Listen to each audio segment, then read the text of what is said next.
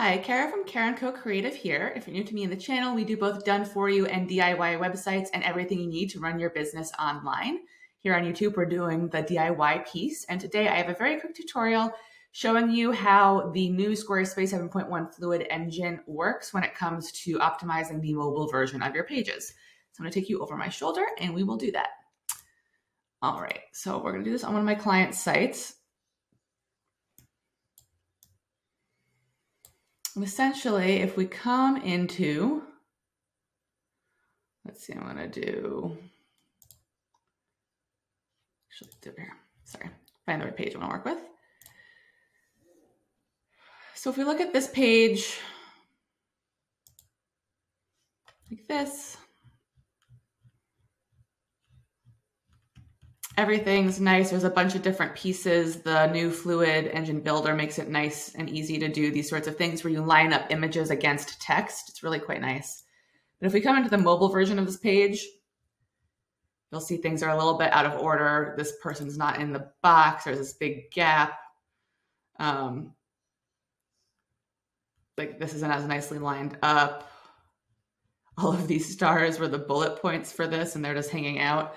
So this is kind of the one drawback. It gives you a lot of flexibility, but it's not quite smart enough to just make things a good mobile responsive page without some effort. So we're going to go ahead and change this by hitting edit. And again, if you are on your page, like if you're coming here to edit a page and you notice the mobile is really bad, you come in here to change it. What you're missing is you need to hit this mobile view icon. So we're going to do this, edit. And here we go. This is the title. So move the title up. Move this down. And this person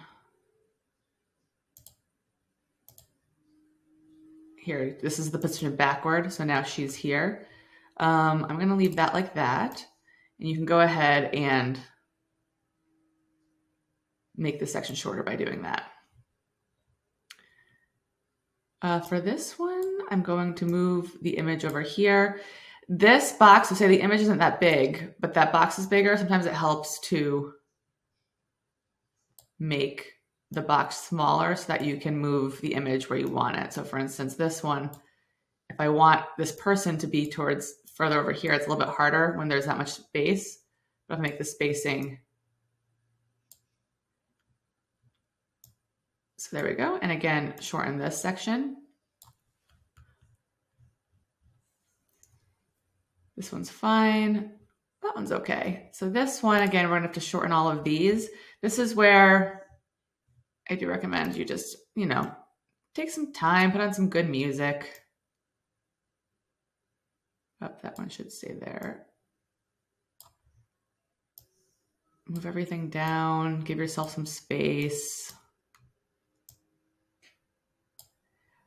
Like to be careful to make sure. So we saw here there was one box row worth of space. So make sure that's consistent across all of them. So again, move this one down so there's a full box of space. Move this in so there's two to the left, so that way they're going to stay consistent. Move this guy.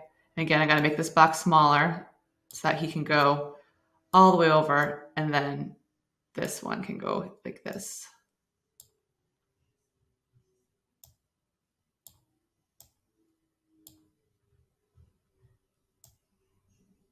Make sure that alignment's better. Okay, and then move this guy again. So there's one box of space worth. All right, and then now we can take our stars and line them up.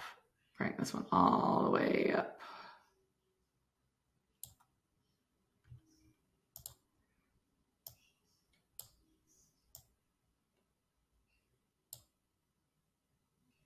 And I want this to be like, actually, no, sorry, not spaced.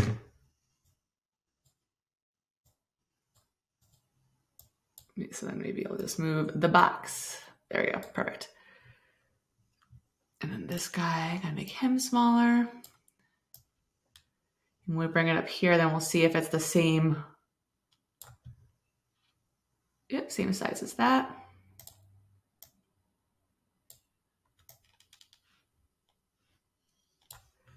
So it's just click and drag. So each element I'm clicking and holding. Excuse my cell phone there. It's usually never on ringing, but was today. All right. All right, so that's that. And then again, click and hold this piece, drag it up to make that better. So now you really get the idea. It's just about being patient and shifting those items around. And remember, everything you need to do, you want the blue box around the item to fit the item. So like for these ones, remember the blue boxes were out here. Make sure that it's hugging sort of the content. And then also just click, drag, and just be patient. It's a little bit of a pain, but this is, remember, what gives you that really great adaptability and making sure that your mobile pages really stand out and you can have lots of different elements on them. So good luck, be patient. And if this video is helpful, be sure to drop a like on it. And as always, you can subscribe to the channel to be notified about future videos. Thanks.